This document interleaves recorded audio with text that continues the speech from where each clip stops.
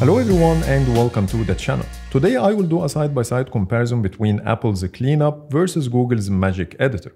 We all know that Apple is very good at marketing its products, but in real life they usually disappoint, especially when it comes to smart features or AI. So let's find out if Apple's first trial in generative AI is any good or the same story repeats itself.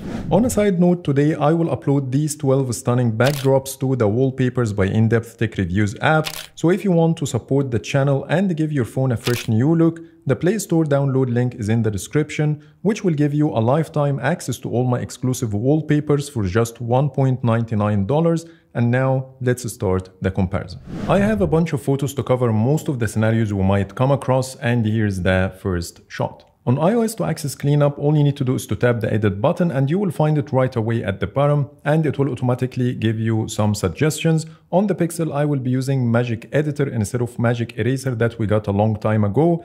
And now let's start the comparison. On both, you can circle, brush or tap things to select or remove immediately from the photo, plus the ability to pinch to zoom for precise selections. But both work differently. On iOS, when you tap or brush anything, it will immediately remove it on the go, while on the Pixel, you need to make your selections first and then the AI will erase the items. So let me finish selecting everything on both devices to show you the end result.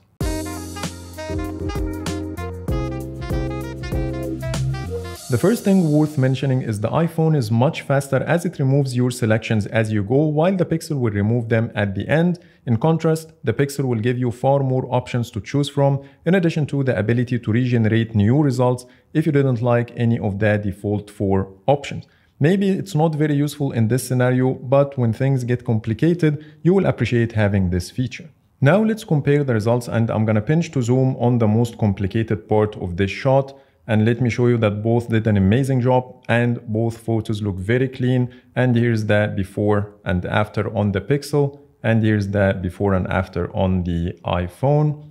So it's a draw between the two. And now let's move on to the next one. The second scenario is a bit more complicated. In this case, I want to remove this very thin wire and the fence. So let's start on both.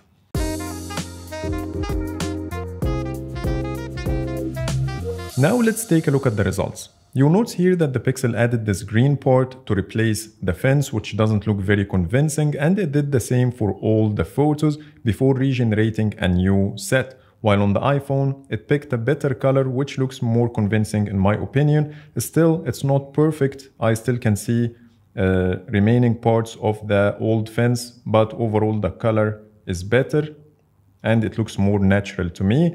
The second good thing about the iPhone photo is in how it removed the wire from the shot. You will notice here that it looks almost perfect, while the Pixel removed a small part from the building. And I found the same issue in all 4 options I got. Like this, you will see here, it didn't do well in removing the wire as the iPhone. So overall, the iPhone wins this one. And to be fair, I regenerated 4 more options on the Pixel and I'm still getting the same exact issues. Still, the wire is not perfectly removed and the green part at the bottom are exactly the same. In the third photo, I want to remove my friend from the photo to see how each one will regenerate the building in the background. So let's give it a try.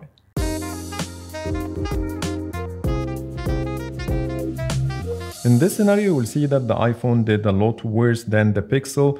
You will see a lot of errors here at the top, even though my friend is not even covering this part, but the iPhone decided to add something over here, while the Pixel image looks a lot cleaner. When you take a look here at the bottom left corner, you will see the same problem with the iPhone's image. It has this weird things at the bottom left corner, which doesn't exist on the Pixel. Plus, I'm getting more options as well that look even better than the first one. So the Pixel takes the point for the third photo. In the fourth scenario, I would like to remove the ID and the neck strap from the photo. So let's see which one will do it better.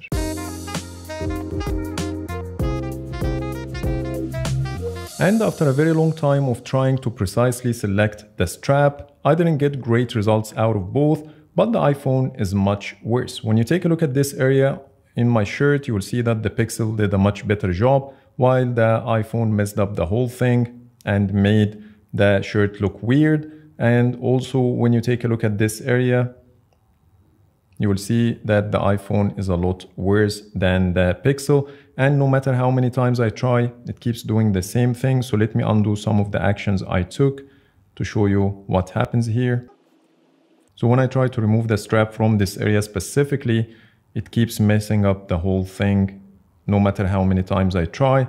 Sometimes it gets better, while sometimes it gets even worse, while the Pixel is a lot better, and the other results are even more convincing. When you take a look here at the third one, you will see it's a lot cleaner than the iPhone, so the Pixel wins this one as well. Photo number 5 is the most challenging so far. I want to remove a lot of people from the shot, and the most challenging part is the person standing right behind me. The iPhone did the automatic selection already, so I'm gonna hit erase on the Pixel and try to remove people on the iPhone by tapping on them one by one.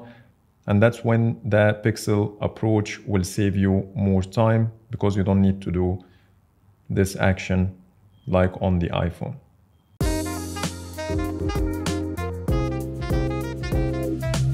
Now I'm done, so let's take a look at the results. For some reason, the iPhone is struggling to select the bottom half of the person right behind me, no matter how many times I try.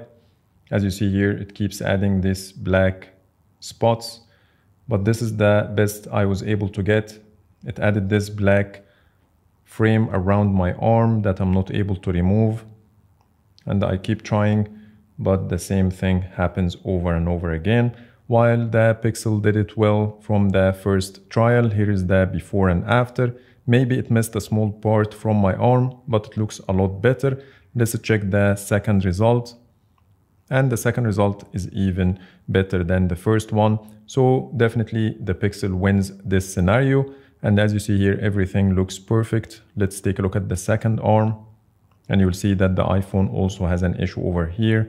And when I try to remove it, it doesn't remove it perfectly. It makes it even worse sometimes. But as you see, the Pixel definitely wins this scenario. One more thing worth mentioning before ending this video is Apple's cleanup works entirely on device. So here I have the iPhone set to airplane mode, and I still can use the feature normally by erasing people from the shot. On the Pixel, to be able to use the Magic Editor, you need an internet connection, and it says here can't edit photos, check your internet. But you still can use the same feature on your Pixel phone without internet, which is the Magic Eraser, or the older version that Google released with the Pixel 6 models, and it also works same as the iPhone. I didn't see a big difference in quality between the two, so I thought of sharing this information to make things clear. So overall, Google is still in the lead when it comes to the photo editing. Yes, Magic Editor is available on the iPhone via Google Photos, but the purpose of this comparison is to see which company does it better.